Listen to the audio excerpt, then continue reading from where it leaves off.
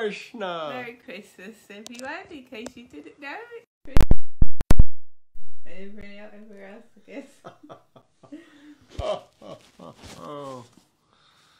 Okay. Canto 2, Chapter 7, Text 8. This was her idea. It ain't the kind of thing I do. Scheduled incarnations with specific functions. We shall see if Santa Claus is in this list of scheduled incarnations. If not, he's not real. Isn't it? Om Namo Bhagavate Vasudevaya. Om Namo Bhagavate Vasudevaya. Om Namo Bhagavate Vasudevaya. Alright, text 8. Being insulted by sharp words spoken by the co-wife of the king, even in his presence, Prince Dhruva, though only a boy, took to severe penances in the forest, and the Lord, being satisfied by his prayer, awarded him the Dhruva planet, which is worshipped by great sages both upward and downward. Bhava. When he was only 5 years old, Prince Dhruva, a great devotee and the son of Maharaj Uttanapad, was sitting on the lap of his father. His stepmother did not like the king's patting her stepson, so she dragged him out, saying that he could not claim to sit on the lap of the king because he was not born out of her womb. The little boy felt insulted by this act of his stepmother, nor did his father make any protest, for he was too attached to his second wife. After this incident, Prince Dhruva went to his own mother and complained. His real mother also could not take any step against this insulting behavior, and so she wept. The boy inquired from his mother how he could sit on the royal throne of his father, and the poor queen replied that only the Lord could help him. The boy inquired where the Lord could be seen, and the queen replied that it is said that the Lord is sometimes seen by great sages in the dense forest. The child prince decided to go into the forest to perform severe penances in order to achieve his objective.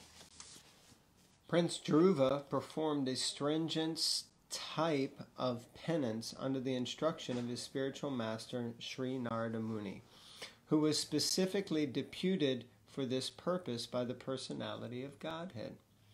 Prince Dhruva was initiated by Narada into chanting the hymn composed of 18 letters, namely, Om Namo Bhagavate Vasudevaya.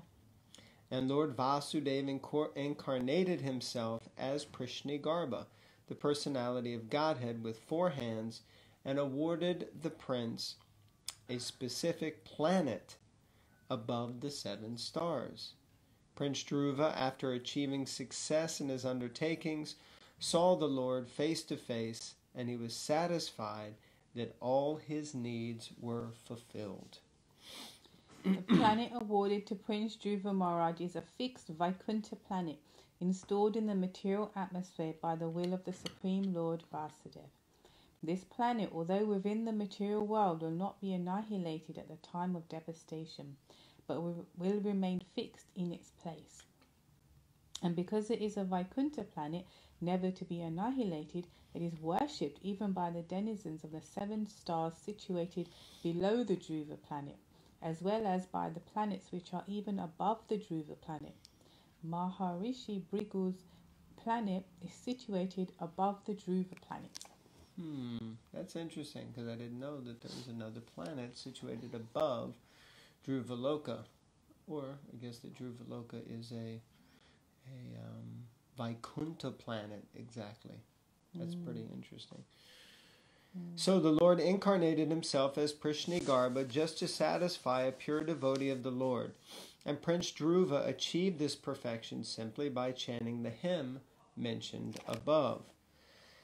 After being initiated by another pure devotee, Narada, a serious personality can thus achieve the highest perfection of meeting the Lord and attain his objective simply by being guided by a pure devotee, who automatically approaches by dint of one's serious determination to meet the Lord by all means. The description of Prince Dhruva's activities can be read in detail in the 4th canto of Srimad Bhagavatam. Text 9. Maharaj Vena went astray from the path of righteousness, and the Brahmanas chastised him by the thunderbolt curse.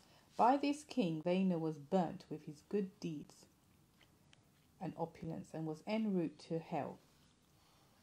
The Lord, by his causeless mercy, descended as his son by the name of Prithu, delivered the condemned king Vena from hell, and exploited the earth by drawing all kinds of crops as produce. Interesting. Purport.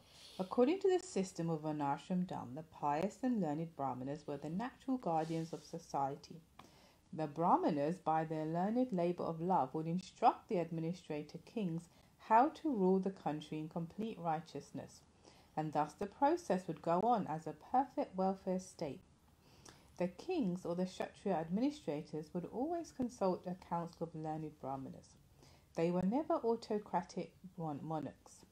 Scriptures like the Manu Samhita and other authorized books of the great sages were guiding principles for ruling the subjects, and there was no need for less intelligent persons to manufacture a code of law in the name of democracy.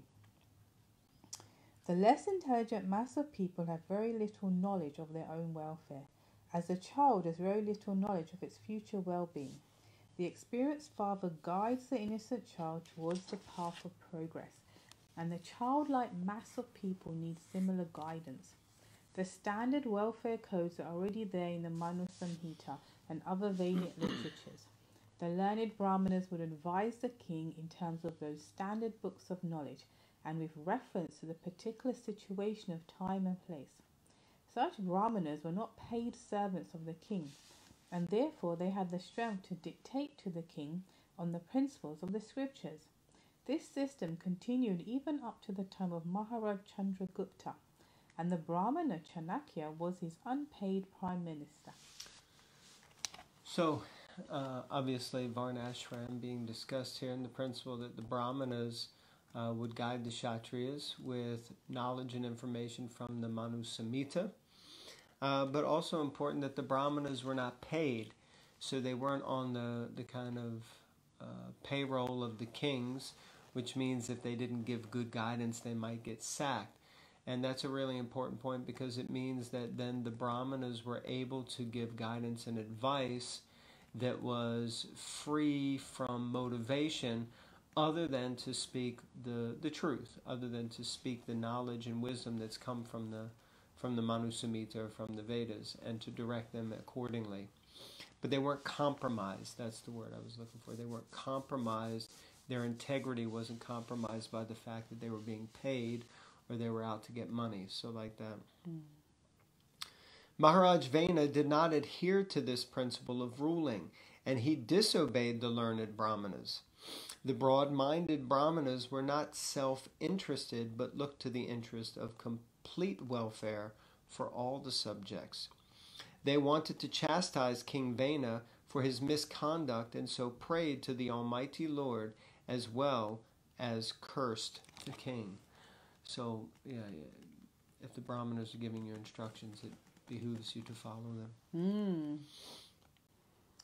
Long life, obedience, good reputation, righteousness, prospects of being promoted to higher planets, and blessings of great personalities are all vanquished simply by disobedience to a great soul.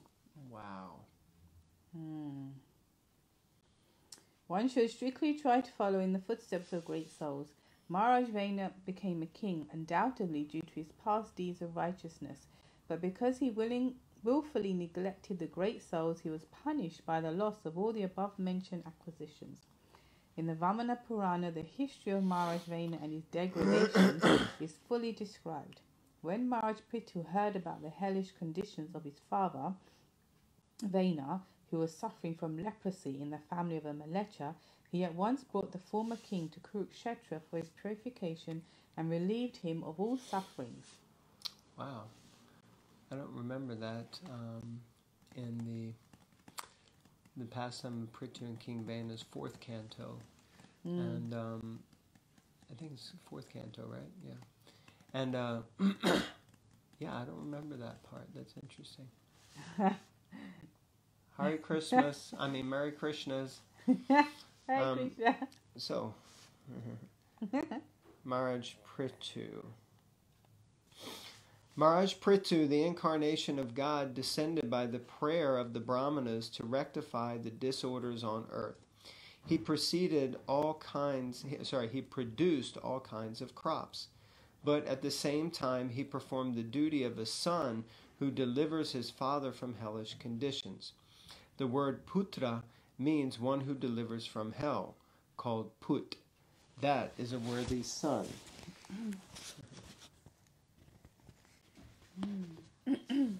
Text 10. The Lord appeared as the son of Sudevi, the wife of King Nabi, and was known as Rishabdev. He performed materialistic yoga to equibalance the mind. This stage is also accepted as the highest perfectional situation of liberation, wherein one is situated in oneself and is completely satisfied. Out of many types of mystic performances for self-realization, the process of Jada Yoga is also one accepted by authorities. This Jada Yoga involves practicing becoming like a dumb stone and not being affected by material reactions. Just as a stone is indifferent to all kinds of attacks and re-attacks of external situations, similarly one practices Jada Yoga by tolerating voluntary infliction of pain upon the material body. Such yogis, out of many self-infliction methods, practice plucking out the hairs on their heads without shaving and without any instrumental help.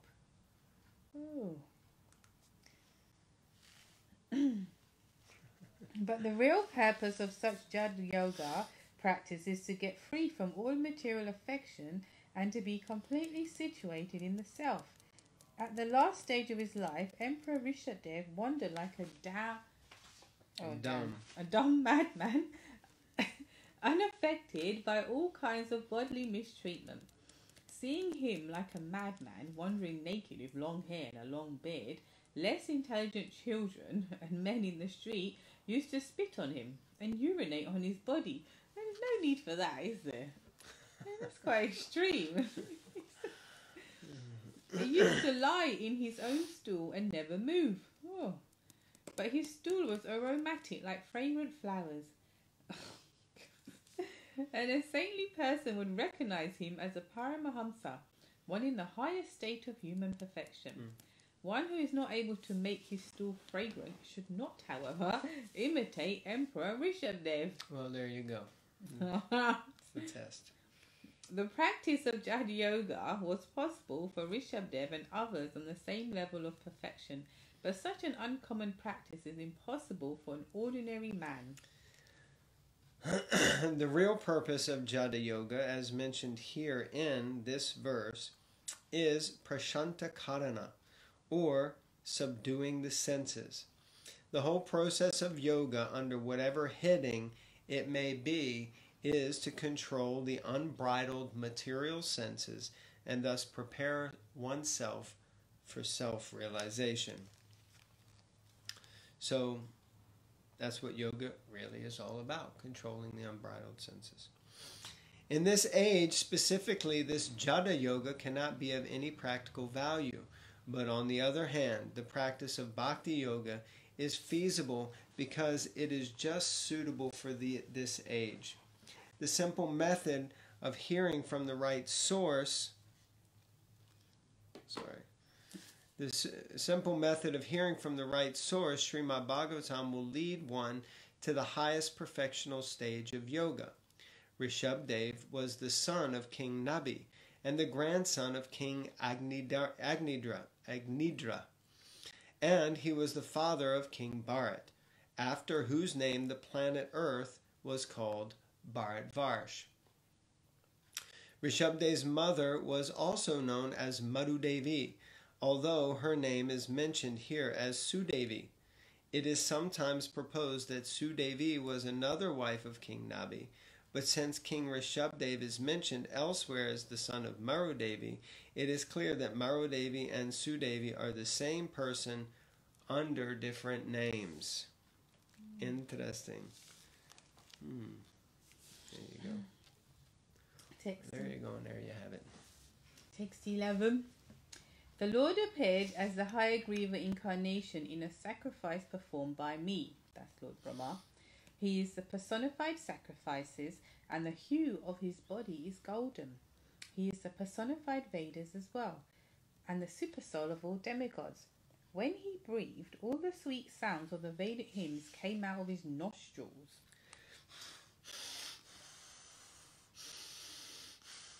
See? Like that. Mm-hmm. Purport. The Vedic hymns are generally meant for sacrifices performed by fruitive workers who want to satisfy the demigods to achieve their fruitive result. But the Lord is the personified sacrifices and personified Vedic hymns. Therefore, one who is directly a devotee of the Lord is a person who has automatically both served the purposes of sacrifices and pleased the demigods. The devotees of the Lord may not perform any sacrifice or may not please the demigods as per Vedic injunctions. And still the devotees are on a higher level than the fruitive workers or the worshippers of different demigods. So what did you get out of that purport? Anything stood out to you? No. So the position of a devotee is even higher than a Vedic Brahmana who worships the demigods perfectly with mantras. So basically, becoming a devotee of Krishna is much higher than even that of a Brahmana. That's clearly explained. Yes.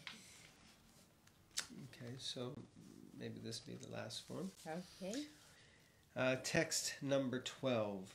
At the end of the millennium, the would-be Vaivashvata Manu of the name Satyavrat would see that the Lord in the fish incarnation is the shelter of all kinds of living entities, up to those in the earthly planets. Because of my fear of the vast water at the end of the millennium, the Vedas come out of my Lord Brahma's mouth. And the Lord enjoys those vast waters and protects the Vedas. Purport. During one day of Brahma, there are 14 Manus. And at the end of each Manu, there is a devastation up to the earthly planets, and the vast water is fearful even to Brahma. So, in the beginning of the would-be Vaivashvata Manu, such devastation would be seen by him. There would be many other incidents also, such as the killing of the famous Shankashura.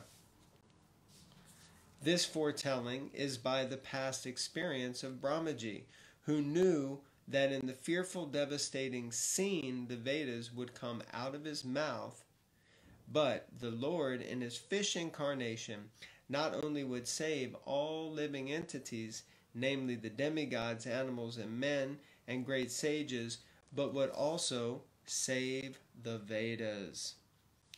Jai. Srila Prabhupada ki. Jai. Grantaraj Srimad Bhagavatam ki. Jai. So, depending on when you're watching this, it's either Christmas Eve or Christmas Day. And we just wanted to thank everyone who participated in the Prabhupada Transcendental Book Distribution Marathon. The Gita Jayanti is on Friday, which is either today, if you're watching this, or tomorrow, if you're watching right now. That may be confusing, but like that. So we hope you have a wonderful Gita Jayanti. Thank everyone who participated in the marathon to distribute books. We still have books, and the marathon will continue forever and ever. Amen. So anyone who's interested, please get in touch. And please, everybody, have a Merry Christmas. Merry Christmas. Bye-bye.